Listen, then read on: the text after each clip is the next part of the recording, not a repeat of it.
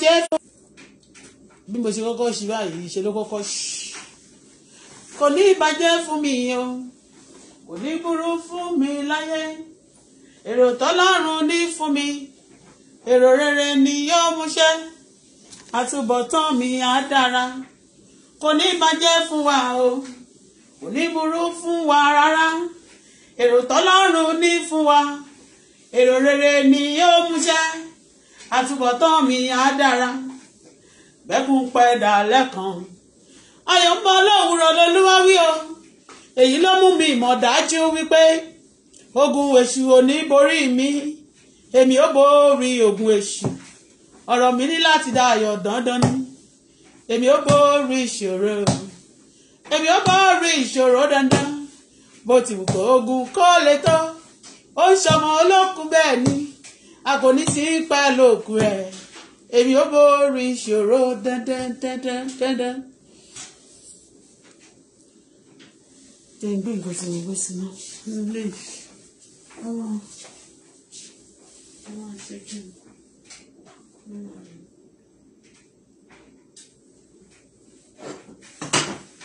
Yes, I like to go to bed. I'm hungry. I want to eat. I am hungry. I am hungry. Go for me notification.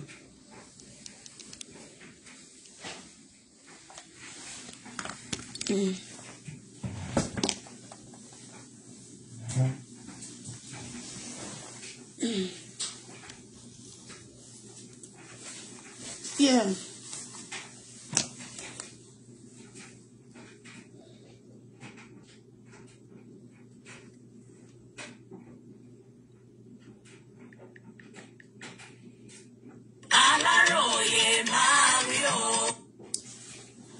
Wọ́n ti ṣe ìkọ̀kan sórí platform yìí bí mo ṣe fẹ́ wọlé sìn ó tún ẹ̀ off anyway.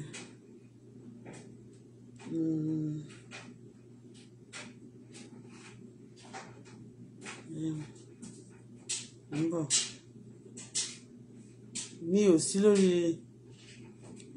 nobody on this live chat. I can't see anybody on this live chat. They turn it off. So I want to turn it off. Bí mo ṣe fẹ́ wọlé sórí platform yìí, they turn it off.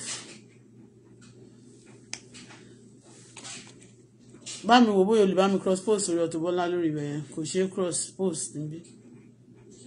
Have you done that? Eh? Bá mi cross post.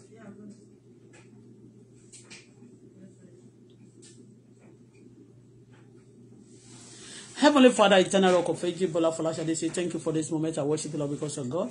Nobody like you from His way, not to find. And that be the exalted, be glorified forever. In Jesus' name, I cover myself, my people, my children with blood of Jesus Christ. No weapon fashioned against us shall prosper. I'm about to speak right now, Father. Please speak through my mouth.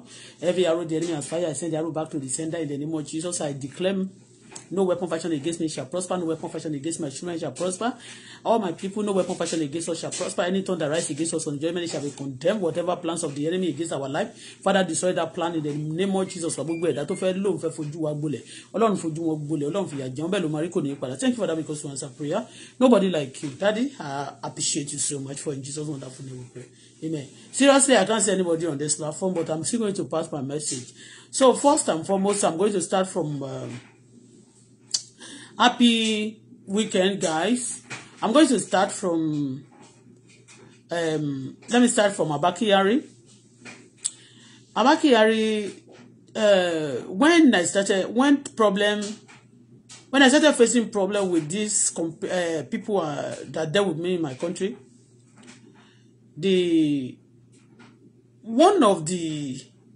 somebody is a boyfriend, actually is a boyfriend. This person is a boyfriend to one of the celebrities living in Canada called Olalau. He now gave me his boyfriend. The person told me himself, and he showed me pictures, and I know. You understand me? He now gave me phone number of ABBAKYARI. He gave me number of ABBAKYARI that I should call him. That is going to help me because then he holds a special score in Lagos State. You understand me? And that's why today I'm telling you that if you're a police officer, you should be careful you should learn from him. You learn from him because a lot of people, they are in the right position to fight for the message, to fight for the right person, but because of money and because of bribe, because of the corruption they face, they deny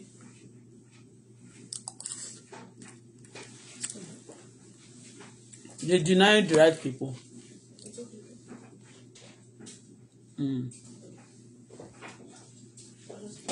It's not done. It's not done? Yeah. It's okay. So, the person gave me the number of ABBAKYARI then, so that this person can help me, because when they're busy stealing from me, there's one particular something that I ordered from abroad then. I wanted to use those furniture in my house. I noticed I waited for 3 months. 3 or to 4 months. It's supposed to have been in Nigeria a month plus. So, but somebody, the agent who helped me then, hold it, couldn't give it to me. I went to their office. They wanted to load for me, but they were loading empty, some of those things empty, They put in empty boxes in the vehicle that I wanted to. So, that day, it was another disaster day. The driver, I went with the driver.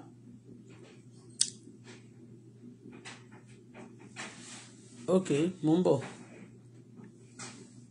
I am coming. So I went with the driver. Okay, I'll be there if you need me. Sorry. So I now went with the driver then. The driver, I think the taxi driver. So the taxi driver was now telling me that they said some mafias are on the case of me. I said, mafia? I don't know any mafias.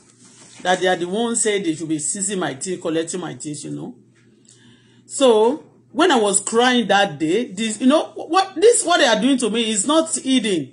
It was circulated because when these wicked souls, when they are doing bad things, you know what they do? They always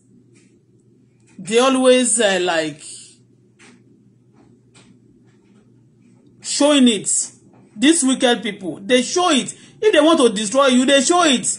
And they believe that they own police, they can bribe police, they have the authority, they are close to some people that will mark. You understand me? So they are not hiding their wickedness before. These days they may be hiding it little. And you can look at them also, they are not still hiding it. That's why you can see that they spread the wickedness to the social media. That believing nobody will arrest them, nobody will do anything to them. Mumbo, no. I am coming. So, what I'm saying is that I now called this ABBAKYARI. He was holding somebody, let's say, let me compare it with the position he hold then. He hold a position, a serious position that all this anti-robbery, what do they call it? SARS something. He was a SARS person. I don't know what they call it. No, they call them SARS, but he had that SARS. And that SARS then was a special squad that tackle with robbery. They have to fight all these hardened criminals. That is the position ABBAKYARI hold. Yeah. So somebody now gave me the boyfriend. I'm just using because I've said this before. Somebody now gave me, I don't want to mention the person's name. He now gave me the number of ABBAKYARI. Yes. When they spread the news that, they collected our thing again. They are doing that things to me. And some people were like, what? What happened? Or despite that, a lot of people wanted, that's why a lot of them even wanted to date me. I don't date them because they believe that, if you started dating me, or you do, these people cannot do this to you, The person asked me out, but I never date him, you understand me? So he gave me the number, but he's a boyfriend to Lola Lau that live in Canada here, the celebrity that live in Canada. So I now called ABBAKYARI that day. I was expecting him to. He said, when I call ABBAKYARI, he's going to help me because he's the one that's supposed to stop every nonsense in Lagos. Do you know what happened? He never He picked the call and he said to me, I'm in Abuja. I said, when are you coming back? So that I said, you can also give order. Maybe you can call somebody to help me. Somebody, I mentioned that somebody gave me your number. I just need your assistance, seriously, this and that. He said it's in Abuja that he didn't do anything. I called again. They didn't do anything. Because the moment I called, like the way they hack my account down, they follow you bomber to bomber. Anybody you connect with, anybody you try, whatever you're trying to do, you know what they do? They will make sure that person, they go after you, they block that person, they start threatening that person also. If anybody trying to help you, you understand me, they start threatening those people as well. So, and in that Lagos state, where that thing was happening in Lagos state, the police that we supposed to, you understand me? I'm just telling you that I call ABBAKYARI. What I'm telling you today, he turned me down also. It's not his fault. Because a lot of people who have set him up today, you understand me? Who caused him problem today? A lot of them, they are the one, they refuse, they deny, they disturb them by doing the public. They actually putting in that position to serve the public, to help the masses. You understand me? But these criminals, they hijack them. And they, at the end of everything, they will put them in trouble. These criminals now, I think all these people who put ABBAKYARI in trouble, we don't know. Maybe they've been arrested. You understand me? We don't know. Maybe they've been arrested. ABBAKYARI, we don't know these people that set him up. So, for you to know that I called this person, I needed a police because I tried many police stations, nobody, and they now gave me the head of SARS. I think he had SARS then. He didn't do anything. And there was a boy working for this ABBAKYARI. He's also a SARS boy. They call it Yomi SARS. Close to Pasuma very well. Yes. You see, all these people working officially, working for the government, working for the citizen, working for the whole country. And there's people taking their personal, like the people, the police now working for some criminal personally. And at the end of everything, they fall into trouble. Anyway, I'm just saying, he didn't do anything bad to me apart from calling him because he had SARS then, maybe he can help also to speak to these people or to get arrested. Nothing was being done. But look at it today. Look at ABBAKYARI, both in and out. I think that time they said America want to go and arrest ABBAKYARI in Nigeria. They said the former government refused. They refused, mo ti gbàgbé pé mo fẹ́ máa gbé àwọn politician kó lórí platform mi. Mama kí wọn personally on that platform. People need to be careful so that ayé yìí ti le gan. Ó ti yé. Let me even see. Mo bọ̀ náà. Let me see.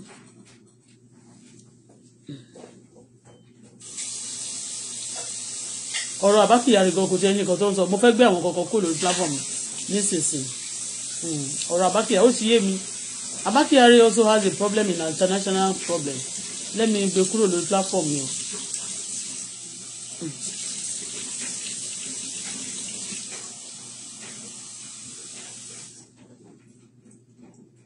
You see? That time, they refused. Concerning the show tó bá ti jiná kó jẹ́ kí n mọ̀ tó bá mi bá ti gbẹ lórí nínú ẹ̀ dáadáa. Ebi ń pa mí o.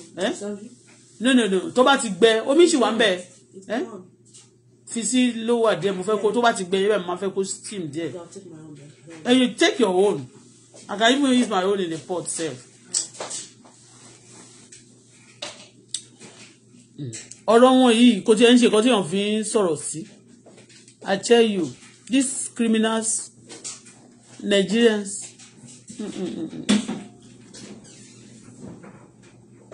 wọ́n ti gbé kíní yẹn.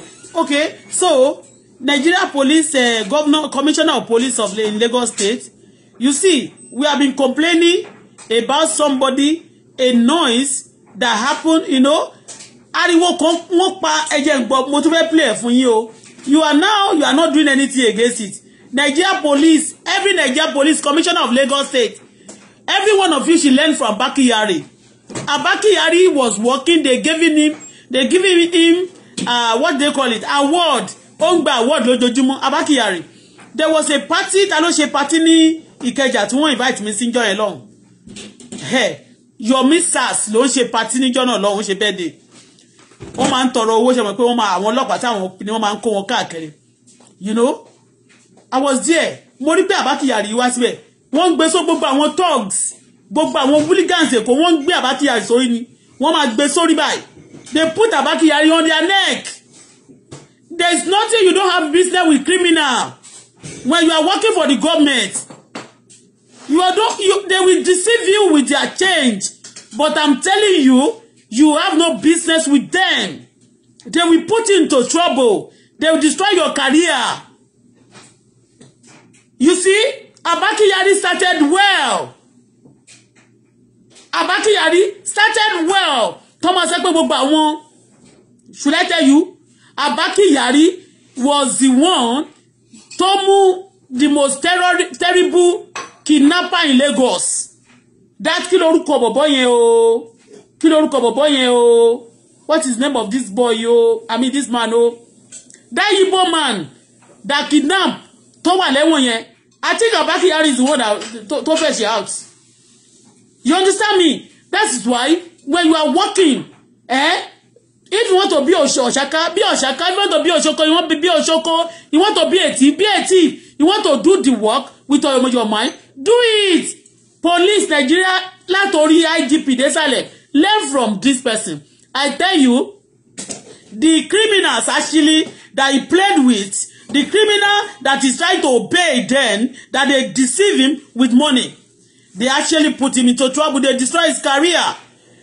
When I heard that news that the mother died about a few days ago, and they had to release him on bail for 2 weeks to go and prepare for the burial of his mother. What a shameful thing. You understand me? You see, another one in America also, that he has a America problem. You understand me? He was also connected with that one. What is it? Orange Puppy. You understand? All these things. If you are working for the public, you are working for government, run away, especially police. Run away from criminals. A lot of them, they assign police to criminals. Do you know today, Abakiyari will never believe it. What happened to this person? That time I do said to you that you know what? The moment they post commissioner to Lagos to heading police in high rank, all the criminals will be going to their offices to buy gifts, to greet him, and to make friends with him, to go and present gift to him. You don't need that. Okay? So, it's at that time, they call him, somebody gave me his number. The person is a boyfriend to this Lola Lao that is in Canada, but is in Nigeria, not part of the one that he has international. You know, this celebrity, they have a lot of boyfriend. You know, celebrity, they have a lot of boyfriend, you know. But I don't want to mention this is boyfriend, okay? This is boyfriend. He live in Nigeria. He's even twins. Boyfriend here, twins ni. So so he gave me the number that I should call Abakiyari. Being a head of SARS then, they didn't do anything for me. Walk back, Benny. So learn from it. Nigeria government, God bless you. Happy akubo ṣe ń lọ o. A dẹ̀ gbọ́ pé wọ́n ti dá governor ọba tó ń rẹ̀ lóyè ńjọ́ tí wọ́n ti dá padà. Wọ́n wá sá gbogbo àwọn tó wà ńbẹ̀. Ẹ kúṣẹ́ sà. Ẹ kúṣẹ́. Ẹ tú ẹjọ́ government Nigeria. God bless you o. Ẹ ṣé gan ni sà. Ẹ jọ̀ọ́ bá wa rí àwọn tó ń fi èèyàn ṣe ètùtù, ọba tó ń fi èèyàn ṣe ètùtù ní ilẹ̀ Yorùbá. Ó ti yé yín ní ìmọ̀lẹ̀ Haúsá ò bọ̀ tí ilẹ̀ Yorùbá wọ́n wọ̀ sí o. So ẹ fún wọn ní order kí àwọn governor bóyá Lagos, Ondo, Ọ̀ṣun, Ọ̀yọ́ àti bonina Kwara, ẹ fún wọn ní order kí gbogbo náà kan ṣe bọ́n ṣe ní ìlú Kano kan bá wa ṣe bẹ́ẹ̀ náà nílẹ̀ Yorùbá. Àjàjà àwọn kan on retake àwọn tó ń fèèyàn ṣe ètùtù yẹn, tó ń fi èèyàn ṣe ògùn owó, tó ń fèèyàn ṣe ètùtù, tó ń dẹ̀ jẹ ọba. Ẹ bá wa yọ wọ́n kúrò nípò. Ṣó ti yé yín àwọn tí ò jẹ́ kí wọ́n ṣó ti yé yín ẹ bá wa yọ wọ́n kúrò nípò. Ẹ jẹ́ kí ẹjọ́ ẹ ṣe ẹkúṣẹ́ tí wọ́n bá ṣàti ẹ̀rí oúnjẹ jẹ àṣà criminal àṣà crime àṣà tún lẹ́sìn nílùú. Àwọn tó ń fèèyàn ṣe ètùtù yẹn number 3 yẹn kan tí mo fẹ́ sọ nìyẹn. Ẹ ṣe sà gbogbo ẹ̀yin olórí wa láti number 1 sàdádì mi títí dé gbogbo ọlọ́pàá Nàìjíríà ẹ mà ní ṣìṣe o ayé yín ò mà ní dàbí ayé Àbákíyàrí o, but it's quite unfortunate. Oh, as anyone ṣe mí gan o, ṣùgbọ́n there's nothing we can do about it. Run away from crime. Run away from criminal. Don't have a criminal in your surrounding. That is what the Lagos State, the police command and the police commander announced it there. That run away from criminals. Bá ṣe wà ń sin Ọlọ́run là ń wò. But they will use money to entice you. Àwa anybody tó ló máa fẹ́ tẹrù lé máa lọ kó ẹnu wa a máa expose wọn ni o. Run away from them, criminal. Run away from criminal. Don't let them turn you to criminal. Ìgbẹ̀yìn ayé wa ò ní dàbí ti Sọ́ọ̀lù o. Ó ti yé, quite unfortunate. You have to release him on bail now, and even death penalty now is on drug and fraud, all those things. Death penalty is on drug. Ṣé wọ́n ti implement here? It's on them o. But mo wá wò pé tó má bẹ̀rẹ̀ sí ní kán bẹ̀rẹ̀ sí death penalty on drug and killing àwọn kidnapper, àwọn terrorists àti àwọn fraudsters yìí. Ẹjọ́ tó bá gbogbo Nàìjíríà wọ́n máa fẹ́ àjàjà wọn ọkùnrin wọ́n máa fẹ́ pa wọ́n tán. Ó ga o. Torí 75% of Nigeria native. Ẹ má bínú. Gbọ́dọ̀ máa sí wọ́n sí COVID, ìgbà COVID gan wọ́n ní kó tó yẹn o. It is well o. Lóhun kó máa ṣọ́ wa o. Òkèlè gígbẹ́ tó ń tà láfíà. Ọlọ́run Elédùmarè tẹ́ bá rí rice tá a ṣe ń sìn bọ́tà la fẹ́ fi jẹ. Ọlọ́run gbọ́. Bọ́tà la fẹ́ fi jẹ kò sọ bẹ́ẹ̀. Bọ́tà adẹ̀fẹ́yìn sórí ẹ̀. Ọlọ́run gbọ́ adẹ̀ máa jẹ. Inú wa máa dùn. Bọ́tà la fẹ́ fi jẹ.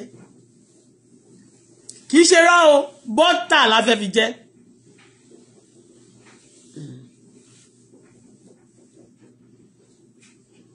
Àwọn ritualist yìí ẹjọ́ o ẹ̀yin ìjọba wa àwọn ọba tó bá tẹ́ gbá sílẹ̀ Yorùbá nǹkan tó ń ṣe mẹ́yẹn ẹ jẹ́ kí gbogbo ìgboro mi tìtì ẹ kú iṣẹ́ sá o gbogbo ẹ̀yin tí ẹ ṣiṣẹ́ tẹ́ fẹ́ kó lè dé Nàìjíríà dá ayé mi ò ní bàjẹ́ ayé ọmọ wa ò ní bàjẹ́ ayé yín ò ní bàjẹ́ o wọn ò fojú re wò wá ṣùgbọ́n Ọlọ́run á ṣàmà ṣọ́ wa àtètè fọ́ Ọlọ́run ṣọ́ lọ́wọ́ àwọn àbàyéjẹ́ lọ́wọ́ àwọn àbàyéjẹ́ bọ́tí nǹkan kan tí mo tó fẹ́ sọ. So police, all of you government officials, ṣé mo pé ẹ̀yin náà tẹ́ wà ní local government wọ́n ti ṣe dọ́dọ̀ yín sìn everywhere ní ìjọba yìí máa dé torí gbogbo department iléeṣẹ́ Nàìjíríà ló worst ló bàjẹ́ làwọn èèyàn bàjẹ́ not take for granted. Tí wọ́n bá dẹ̀ ṣiṣẹ́ má rò pé wọ́n wicked ni. The government is just doing their work and that's you have to fight crime if you want your government, your nation to be okay. Any country that is not fighting crime, that their police and everybody in their system is a friend to crime, to corruption, to bad thing, the country cannot settle. Okay? So a lot of people now, they'll be seeing that, hey, this government is now bad, this government is now doing kirikan. They are not doing bad, they are doing good though. Because if they are not fighting criminals, the criminals are fighting the messes in the town, in the country. Àwọn criminal fighting the innocent people. And they believe that we got the police, we got everybody, nobody going to save you. Like when we are shouting, nobody try to save us because they believe in that money. Even if anybody wants to talk, they say, leave our job, we just want to waste our people, just decide to waste people. And stealing and police will be supporting. Please learn from this. So crime is not a rare. You see now, all the billions of dollars and money that they met in this ABBAKYARI account, is it going to be, he won't be able to spend it. Can he spend it now? It's not. Disgrace he has brought to his family now. Can he be cancelled? No. Shame that he has brought to his family now. Can he be cancelled? Please, run away from crime. Crime is not a good thing. I tell you. Ṣé mo pé if wọ́n fẹ́ kí sọ lónìí wọ́n ti turn kini yẹn down. But no problem. A ti sọ eléyìí náà. Gbogbo Lagos State Command la pè ń sìn but ẹ jẹ́ ká tún play kan ṣé ti yé yín mẹ́yìn mo fẹ́ fi wọ̀nyí ẹ má gbàgbé o gbogbo àwọn tó ń fi èèyàn ṣe tutù àwọn ọba wọn ti jẹ́ tiẹ̀ wo Aláròyé máa wí o àwọn bàbá yìí ṣe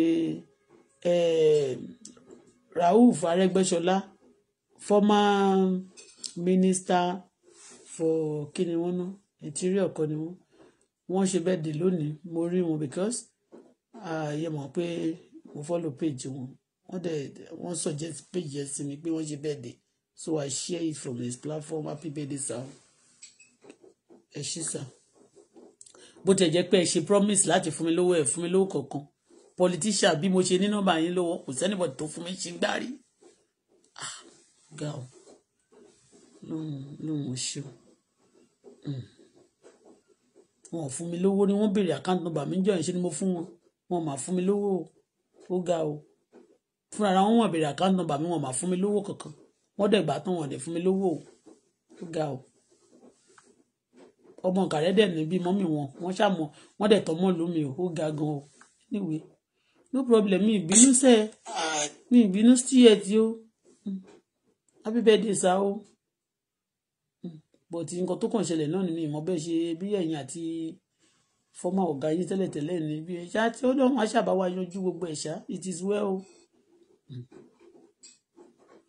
ó lè jẹ́ torí yín náà ṣe túnú account page mi dáhùn sí o bàbá Arẹ́gbẹ́ ó lè jẹ́ torí yín náà ṣe túnú account mi dáhùn sí pé mo celebrate yín I don't know anyway a ti celebrate yín náà sí ó lè jẹ́ torí yín náà ṣe number 2 ẹni tí adarúkọ lánàá pásọ Tóbi yẹn tí wọ́n ti àti fúbọ́ọ̀lù Nàìjíríà tó ti ń go through kiri yẹn tẹ́ bá lọ wo pásọ Tóbi dáadáa you see a lot of people around him there iṣẹ́ wọn ò mọ́ gbogbo all the boys around him ó tún wá surprise mi ní pé ó jẹ́ ọ̀rẹ́ ẹni tó promote Mohbad lọ́jọ́ tó ń promote ẹ̀ ó jẹ́ ọ̀rẹ́ K1 ọ̀rẹ́ K1 is a friend to K1 òun àti K1 is they are very close ó jẹ́ ọ̀rẹ́ a lot of all these celebrities in town tí a ń pariwo wọn yìí ó ti yé bẹ́ẹ̀ ẹ jẹ́ ká wo ọ̀dọ̀ Aláròyé a lot of story wà lọ́dọ̀ Aláròyé nínú ni ibẹ̀ la ti ń rí àwọn kìíní yìí.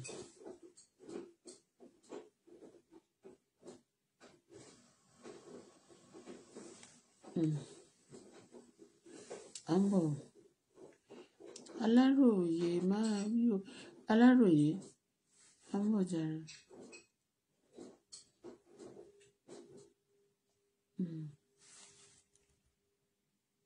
Pásọ Tóbi lóun á gbà wá àwọn tó yẹ ká fojú jọ láyé gbogbo wọn di President Tinubu gave Chief Edwin check on birthday kí ni wọ́n fún wọn lọ́jọ́ birthday wọn ẹnìkan tó ń ṣe birthday lónìí o tó jẹ́ President Tinubu greetings okay Chief Edwin click on birthday happy birthday sir o from Aso Rock lélẹ́yìí o Chief Edwin okay happy birthday sir wa celebrate ẹ̀yin náà happy birthday sir happy birthday sir daddy happy birthday sir no I care everybody go. Ondo State nǹkan oríṣiríṣi ń ṣẹlẹ̀ ń sìn o wọ́n yọ ọba kan lóyè ọba kan náà tún ẹnìkan náà tún lọ sílé ẹjọ́ lọ ṣe weakness ó tún ṣubú dànù ní orí stage kọ́lọ́ ń gbà wá ẹjọ́ èmi fẹ́ jẹun I'm hungry seriously kéèyàn wà láàárọ̀ kó má ti get breakfast.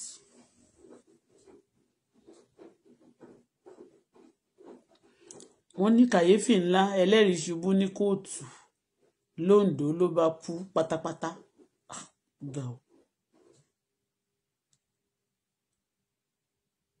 wọ́n pàṣẹ lọ́rùn ọlọ́pàá ilé ìkọ́ lọ fẹ́ wò wọ́n tẹ̀sán pé iná tẹ máa ń lo karo white wọ́n ní pé ó ń bara jẹ́ o ìmọ̀ ọkọ̀ tó ń sọ.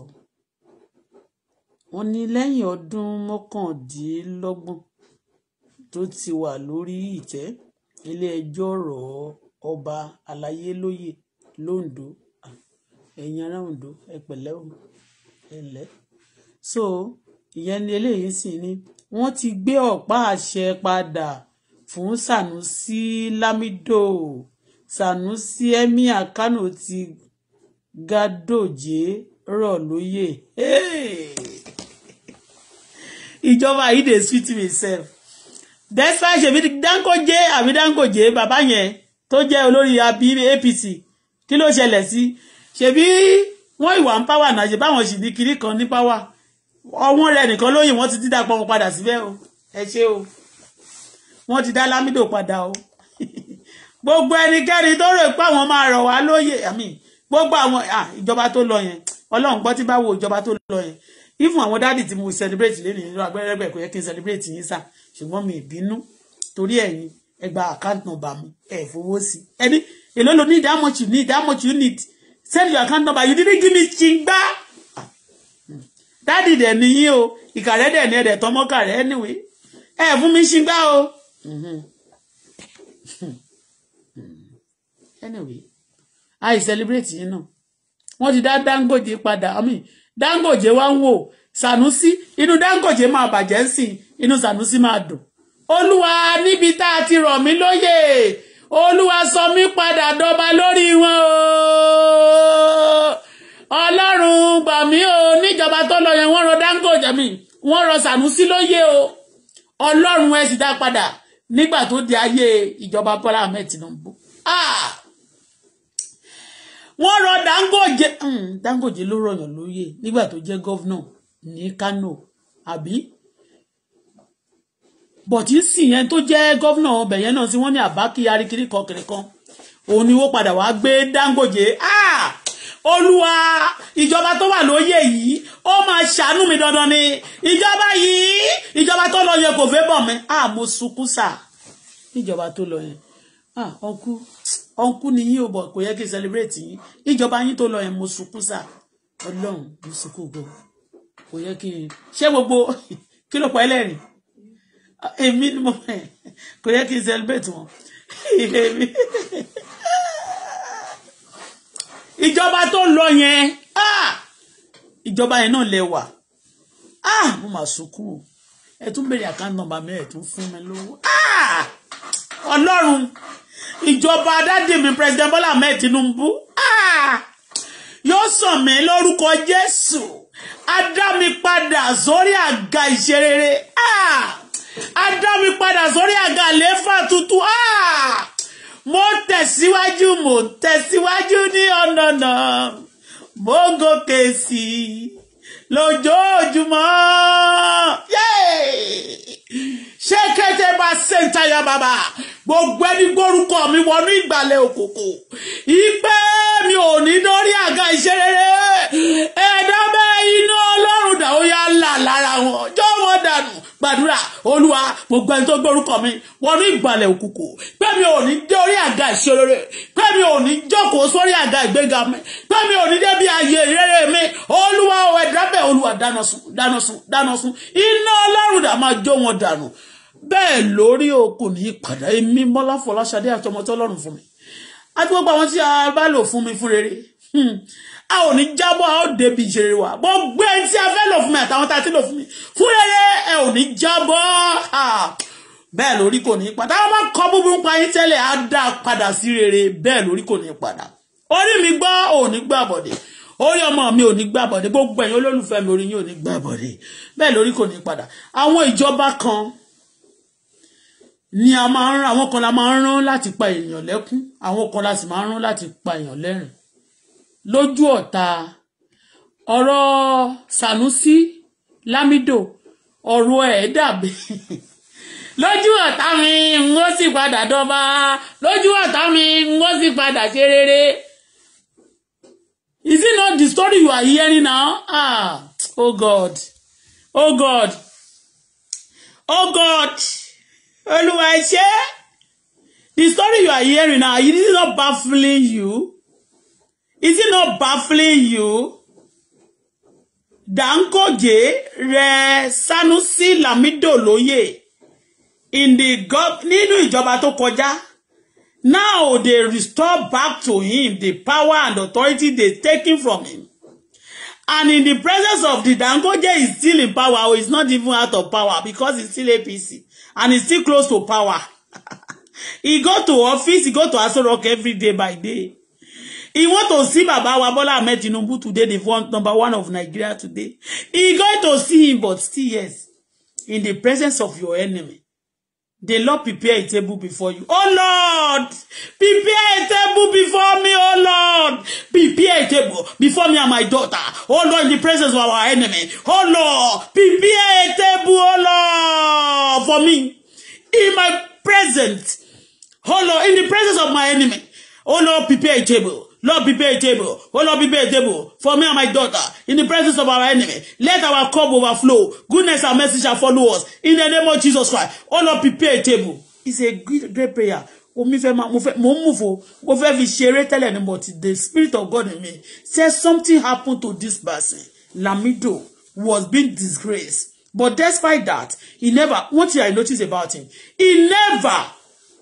he never destroyed his power. He never destroyed his priority. He actually helped, his former governor or CBN. It's good to be truthful. It's good to be holy. Okay? Òun là ń sọ fún yín sí pé ẹ̀yin o, ẹ má bẹ̀rẹ̀ dáadáa kẹ́ parí burúkú. Bí ti ABBAKYARI.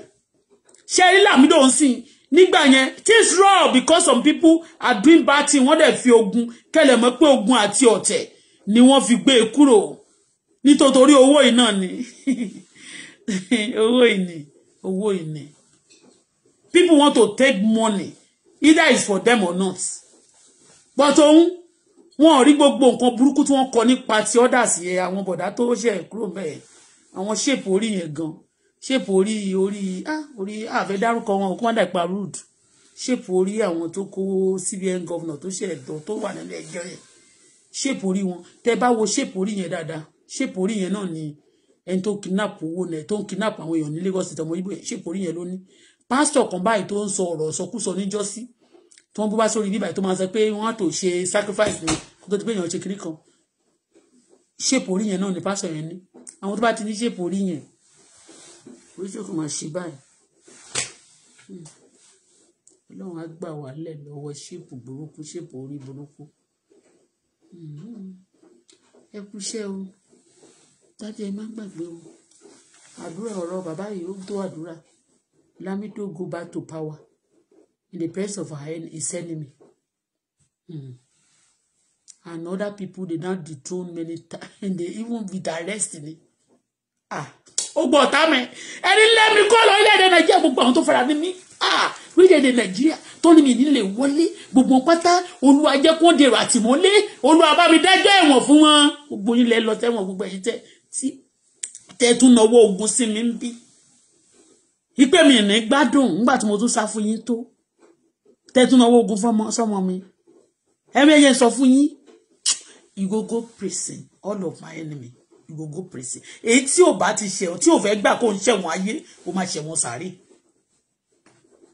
You go prison. Kò sí bẹ́ẹ̀ ṣe lè ṣe. Lamido restore. It's a testimony. People don't see things. But ẹjọ́ àti gbàdúrà yẹn but àdúrà yẹn sì ń gùn mí. Olúwa Ọlọ́run yìí tẹ́ lágbára. Tẹ́ dá Lamido padà sípò. Àwọn kan disgrace ẹ̀ jáde. Àwọn kan dá padà sípò.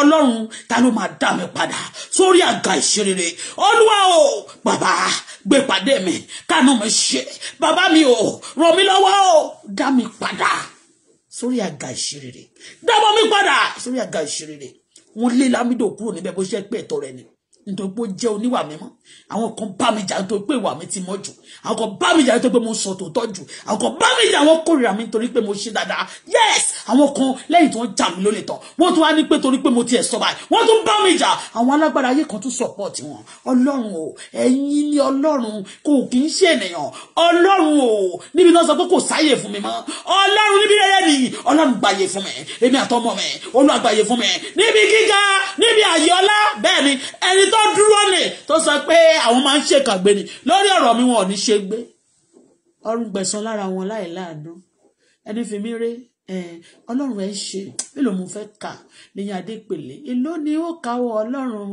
èlò ni ó kàwọ́ bàbá Olúwa ẹ ṣe mo sọ di àdúrà báyìí Ọlọ́run ẹ ṣe gan ni ẹ ṣe ó yá ẹja lọ sí ìlú mi ọ̀rọ̀ Lamido tọ́pẹ́ ìwádìí máa fi gbàdúrà dáadáa bàbá yẹn kábíyèsí o wọ́n yọ things is happening in Kano àwọn èèyàn kan wọ́n kàn máa dàgbòrò rú àwọn kan lòdì ló máa ṣe wọ́n á mú èèyàn rere kó nípò wọ́n wá fi àwọn èèyàn burúkú sí káwọn èèyàn balẹ̀ máa ṣiṣẹ́ fún wọn kí àwọn ẹ̀mí èṣù balẹ̀ máa lágbára sí àwọn kan á dẹ̀ máa wò pé this is how we want our country to be wọ́n dá padà nítorí òdodo mo dẹ̀ tún rántí ìwà kan tí Lamido yẹn ṣe bàbá Lamido ọba Lamido yẹn respect her I will celebrate him on my platform ẹ mọ̀ nǹkan tó ṣe ní ìgbà tí ó yẹ kí àwọn Niger àbí Niger Republic máa kó tọ́nà gbàjọba mẹ́ tó yẹ kó máa bá Nàìjíríà jà ṣe mọ̀ pé he faced them he went there to go and be negotiate like putting let peace reign so that the government tó bá ìpògùn yẹn wọ Nàìjíríà sáà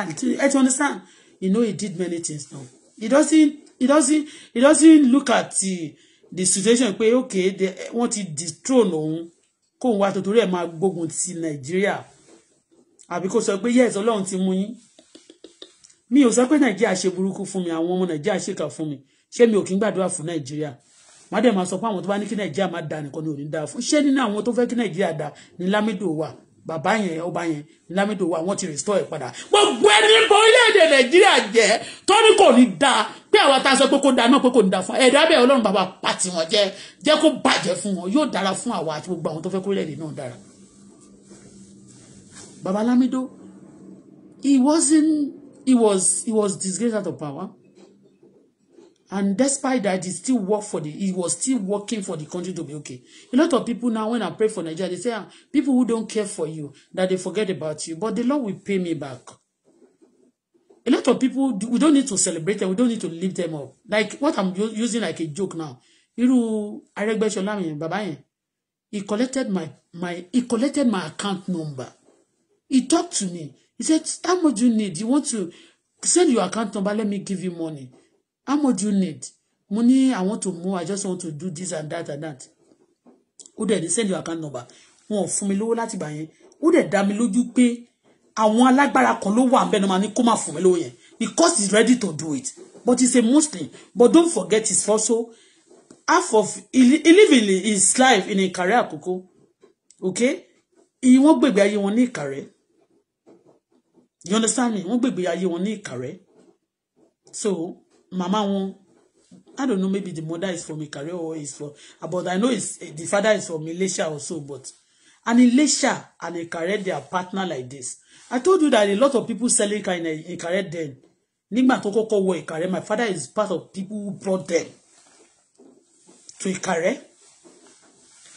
But so more, ilé ayé ti le tipẹ́tipẹ́ mi ìfẹ́ sọ̀rọ̀ ọmọ family bàbá mi, my family of my daddy, they are very kì í ṣe family bàbá mi nìkan every family Nigeria like that they are sources somehow they wọ́n jẹ́ kí ìkàyẹ kò ń ṣe lé bàbá mi nìkan ló wà it's everywhere in Nigeria you understand me so when they see you that you are a good person they make sure they destroy you like what they did to Lamido now I'm happy for him because you don't know many people don't see what that they won't come and believe people won't play politics. But ìgbà tó ń yọ yẹn ó lè jẹ́ tó pé ó fẹ́ ṣe dáadáa wọ́n wẹ̀ pé túnú lélẹ́yìí ọ̀tọ̀ túnú a máa bá yé ẹ̀jẹ̀ ni ṣé ti yé but the Lord see your good deeds Ọlọ́run rí good deed there ní ìgbà for you to know that I follow Aso Rock whatever happen in my power because a lot of people who don't care about whatever happen in their system they are àwọn èèyàn ọ̀dẹ̀ ni wọ́n tógun máa fi gbé wọn lọ́wọ́ onímọ̀ so I follow whatever happen in my system. Okay, I followed then when things was tense, when there was fight in neighboring back when you see President Bola Ahmed jẹ kini kan ní Africa, the kini kan you understand? Second president on kini kan you understand? So when there was problem, he go to Benye, ó lọ máa lọ Aso Rock. Wọ́n dẹ̀ sọ burúkú pa wọ́n pé ìgbà tó jẹ́ CBN kini kan kó kówó jà bó ṣe nǹkan kó fẹ́ ṣe, you understand? And he tried to make sure there's peace. He always look for peace. You can see now they restore him. The dignity and decency people are good for power. Not corruption. Not thief. Not killers. Not ritualists. Okay? It doesn't matter. A lot of people will be thinking now, why can this government restore back Lamido? And the person Dangote, if it Dangote, kó dẹ̀ máa ṣe yamayama àmì kó máa wà máa feel rejected á feel cheated because the pattern they are living what they actually want to plant for Nigeria is not what it can help Nigeria. Nigeria need the faithful, the honest, the dignity and decent people. When you are talking about some people now, they tell you, oh, he's talking, oh, let no go. They'll be threatening you. You know you have child. We deal with your child. Oh. All your phone, let me tell you, all of you that used to threaten people, especially those of you those used to send message that you know you have child, hey, you know the school of my child, you have one in Nigeria. Those of you, if you send me, my post number alone is sorry media. I'll post your number on the media today, and I will call Nigeria police. If they lie, let them work for it. Work on it. If they lie, they'll confess them. Okay? All of you, you are being tracked. All of you, with the United Nations, with America, with all over the world, they want to sanitize. Nigeria is too evil. So your phone, NIN, NV, I mean, you know, our phone will be tracked, not your country alone, with the Interpol, with the international, because we want to curb some nonsense. We are not the only one in the world. And the government that want to be doing that now, it will be the great enemy of Nigeria.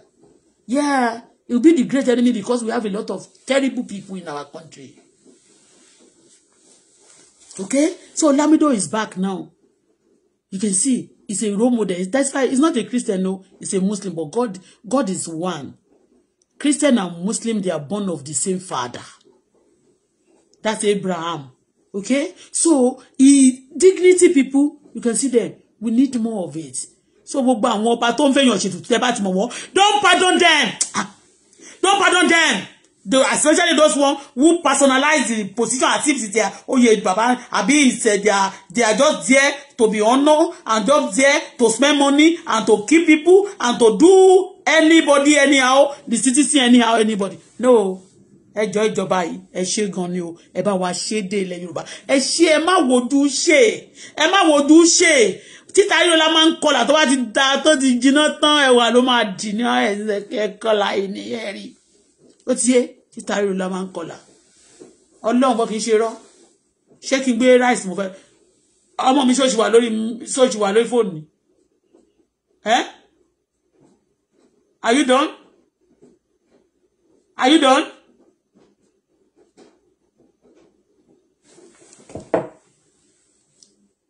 Are you on phone? What's up? Kí ló ń ṣe? Okay, you want to go back then? Yes. Okay. I want to give you the rice here. Bí mi ṣe máa jẹ ń sikẹ́ lè rí pé mi ò purọ́. Mo fẹ́ kọ́ ọmọ mi bá mi gbé ni.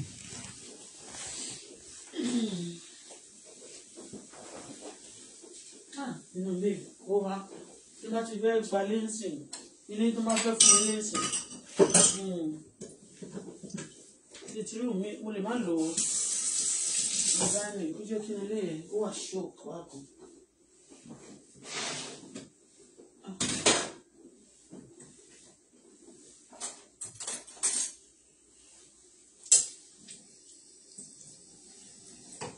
Mo fẹ́ play ní ọmọ yìí.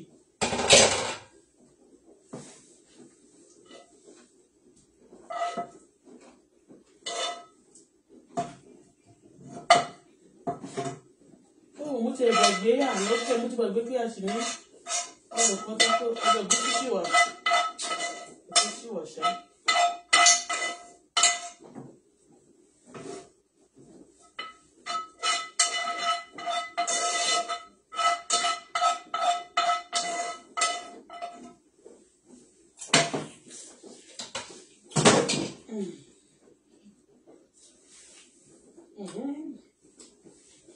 Ó ga o.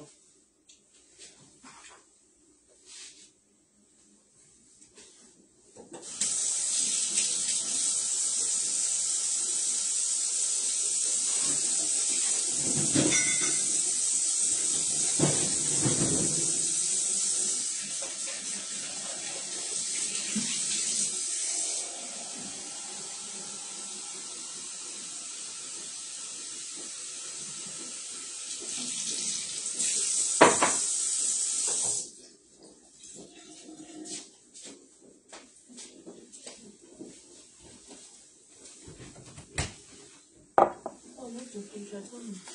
Those you don't remember? Yeah. You know, so. Basically, you see, they don't know where it's from, but they'll say that she'll come back next week for it, maybe to take time for it to submit, or if not, they want to submit a investigation. And also, she also call my bank. Or they don't know where, they say they did not authorize the payment, so it's not them. I told you that they are removing money. I noticed that now, that they are removing money from your account. Every time they're about to forward account, they notice there. Yes, right now I'm going to call my bank. Okay. Then they say they also going to submit an investigation as well. Because it's not them that took out the money. That did not see it. Or maybe they say that if it's even them, it might take some few days, but they say they did not authorize any payments because I not put my accounts there. That's one thing about this. You see, I wanted to manage fraud in Canada. The Canada should help us to see to it. There are those people, the line, all those online, the contract line. Yeah, contract line, or generally the woman jolly. Yeah, they will show. Even all the jail people to man a lot of fraudster. Let me tell you one story. There was a story. Then we have it in news in America. Then see, you see my rice. No, there's no meat. I mean no soup.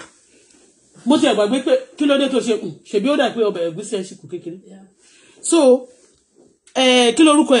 and there was a story in America. I'm telling you the story, Tolu. Listen. Okay. That time I listened to that documentary. Yeah, it's a documentary. I look at it, I listen to it I come across the video when I was in South Africa. Excuse me. So this person work in a bank. Okay? He actually work in a bank. That time I think he's a black person. Is it from Swiss? They said the person is from Nigerian then. He work in a bank in America. So, you know what he do? Every account that come across this person, you understand? He will take out some money that you never suspect in your accounts. That if they take it, you just believe how much they remove. But is removing that money from thousands of accounts, and he was dropping it somewhere, another account that never linked to him.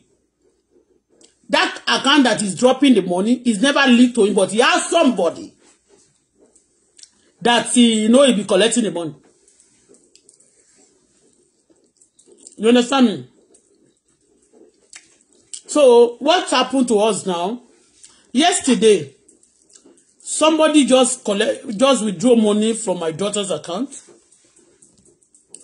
And I noticed that also in my account. When I just put money like this, I noticed that the money will just go quickly like the money they put there, they remove.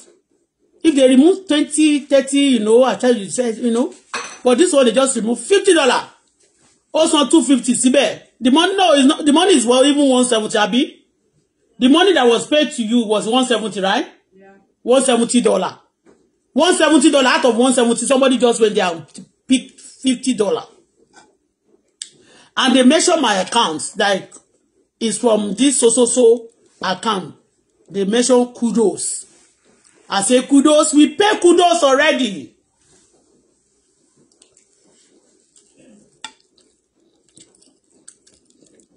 I say we pay kudos already. I'm not owing kudos. The next payment should be next month. On the 10th of next month. That should be. So, I pay kudos. Why do you remove $50?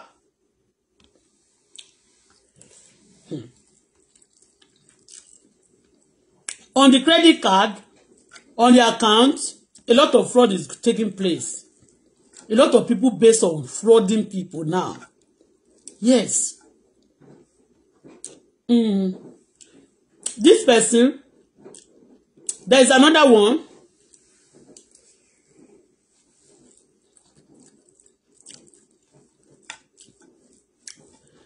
They have online something like store.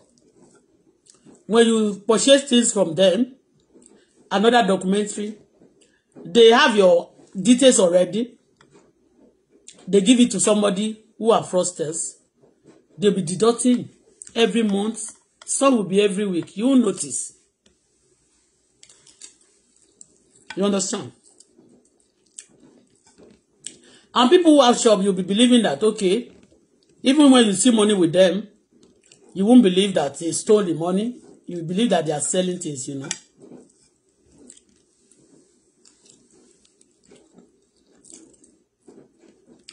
So a lot of fraud. 170 ni wọ́n fún ọmọ mi o. Àmì kí dájú pé wọ́n fún owó mi ni wọ́n kàn fi síbẹ̀.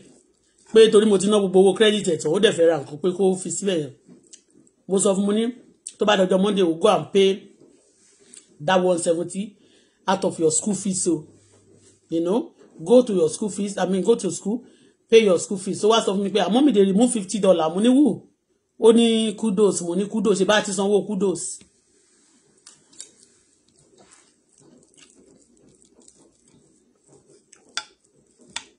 Àti sanwó kudos.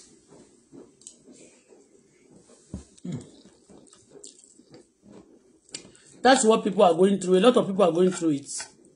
And that's what some people are doing. When people have, I don't know how people are going to curb fraud in the whole wide world, because when you curb them today, another dimension, they bring up another dimension another day. Like, if it's not because we don't have much money in our accounts, we won't believe, we won't know. Like, if I have a lot of money in the account, if somebody just remove that $50, I may not notice. So this is what they do to people. And somebody would deduct $50 from account. Definitely we deduct like 100 from another account that they believe they are making money, you know.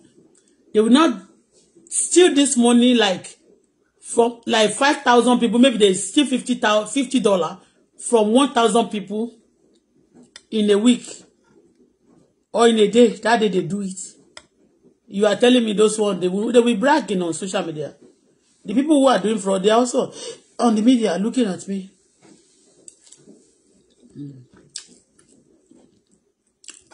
And if you cannot do bad thing, they will tell you you are a fool. Abibeko.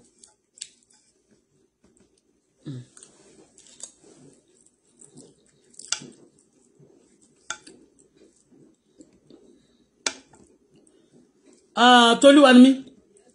And again, do you know that we don't give, are you with me? There is no direct debit. We never give them authorized to direct debit. Yeah, that's what they said as well, that this is not... Did you screenshot it and send it to them now? You don't need to send to them, they'll check it. I've screenshot it already. They checked, they saw it already? They said they're not sending transactions, and even the transaction number I gave to them, that was underneath the payments, they did not see it.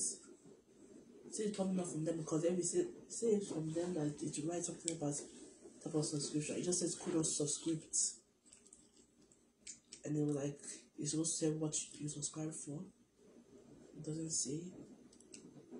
And that they will do an investigation on it because they did not see it. Okay, call your bank.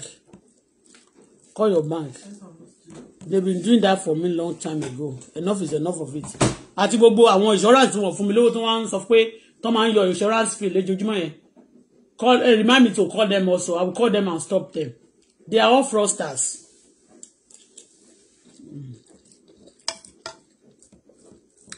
Rice mo jẹ tí o sọ bẹ́ẹ̀. See? Do you see soup on it? It's white rice. I'm eating it with butter. And somebody will be removing $50.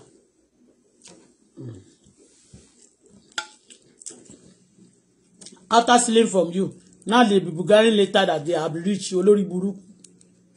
Tó bá tún ṣépè fún wọn máa ní wọ́n ṣépè fún ọmọ kékeré.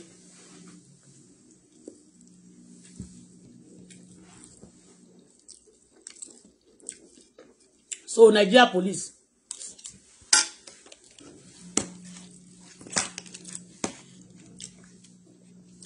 Before I go now, I want to show you something. So if any case that need to be investigated. Okay, wọ́n ní Ọba Lamido fẹ́ lọ fún vacation. Tell me now. Báwo ni kò ṣe gùn báyìí? let me save this now. Let me save Obalamido. I am coming.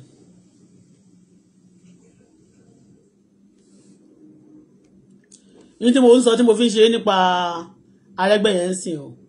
Ẹ máa ráwọn olórí burúkú wọn máa jáde, wọ́n máa ní Arẹ́gbẹ́ fáwọn lówó ń tiwọn. Mo sọ ó dáa fèmí, mo máa sọ pé wọn ò fèmí lówó. Wọ́n dẹ̀ ní kí send account number mi, so there's no wahala.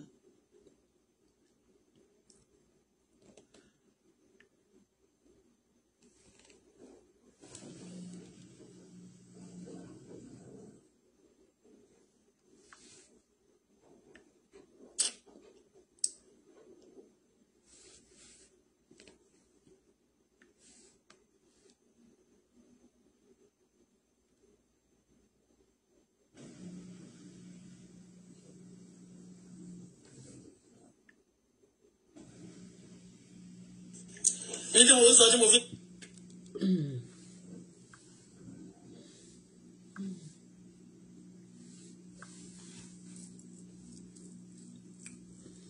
Ó ti yé yín, mo fẹ́ play ọ̀rọ̀ fídíò tí a gbọ́ yìí. Bó tilẹ̀ jẹ́ rọ́bójú òótọ́ tó bá ti sọ̀rọ̀ tó bá ti jẹ mọ́ crime no máa ṣe máa tún ṣe specially. Ó ti yé yín. Ok, jẹ́ ń gbé jáde nísìnyí náà.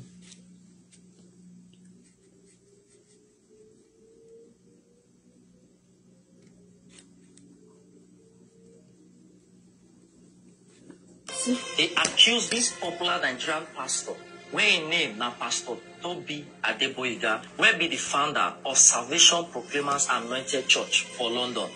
Most people know this particular pastor as celebrity pastor due to the fact that he always they hang out with top Nigerian celebrities, and of course, now pastors where they flaunt cars as well as designers wear online, where they make people they trade about a lifestyle. Most people regard this Pastor Tobi as one of the most influential and wealthy pastors ever. Some people say the net worth of this particular pastor is over $400 million. And now, this Nigerian footballer Kayode, they accuse this pastor, say this pastor they sleep with his wife allegedly. Now, my people, make I give you the full gist, more understand how this matter they happen. This Nigerian footballer, what they call Kayode Olarewaju, don't they accuse in your wife, say in your wife they cheat on her, and at the same time don't defraud her, and in the process adopt the children where they say belong to her. Sake of say she they get affair with this popular Nigerian pastor where they for abroad. According to Kayode, he say his wife deceive her when they want marry. Say when they date, the wife not tell her the true age. Now after they don't marry, now he can discover say the wife is 7 years older than him.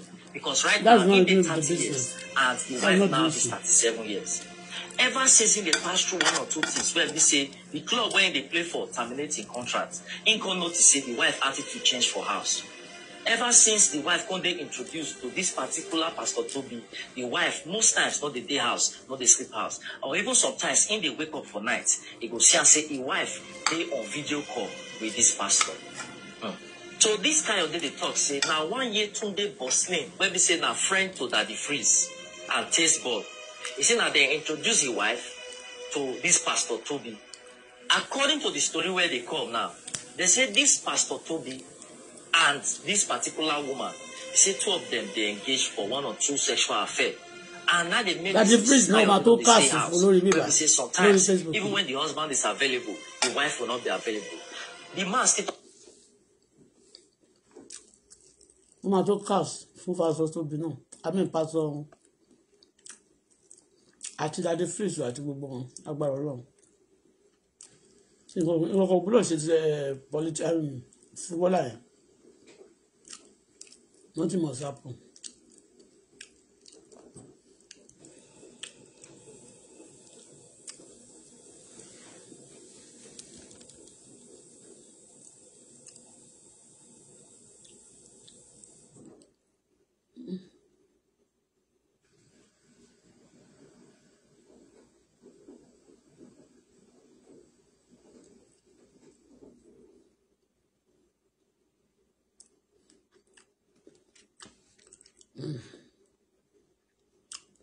Lord, my was only wanted list too.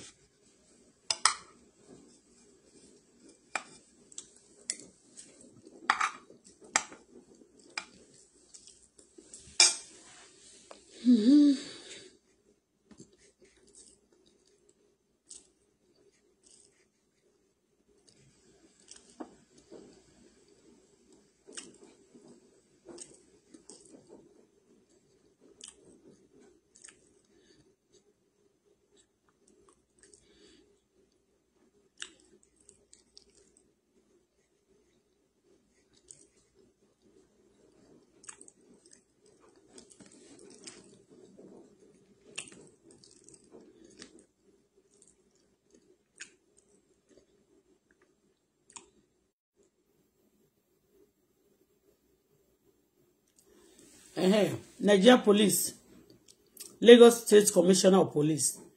I want you to investigate this case, even if it's tó bá ti ẹ̀ jẹ́ irọ́. Ẹ má máa fọwọ́ bo nǹkan mọ́lẹ̀. Ẹ bá wa investigate the case. This case of Lizzy Anjorin. Ẹ jọ̀ọ́. You realize that. Lizzy ìbọn. But the demo crime. Ìbọn. Lórí license yo.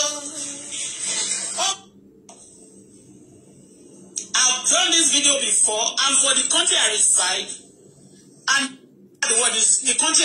Gbogbo nǹkan tí wọ́n pa irọ́ ẹ̀ mọ́ ẹ̀mí ní Canada yìí. Táwọn Nàìjíríà ń parọ́ mọ́ mi. Mi ò bíbejì wọn ní mo bí iṣẹ́ mọ́ pé wọ́n investigate mi ní Canada. Mi ò gbé drug ni wọ́n sọ pé mo gbé kìíní mọ́ pé wọ́n yẹn tọ́jú ọmọ ṣe mọ́ pé wọ́n investigate mi. So this one is a live on the live show. Me kì í ṣe pé mo ń bá yàn jà àbí personal hatred, but when it comes to crime, anybody that commit crime must be investigated. When this person was on the live chat, Matushi is okay. Nigeria Police, Lagos State, we need that to play and see. I'll share it. I just share it up again.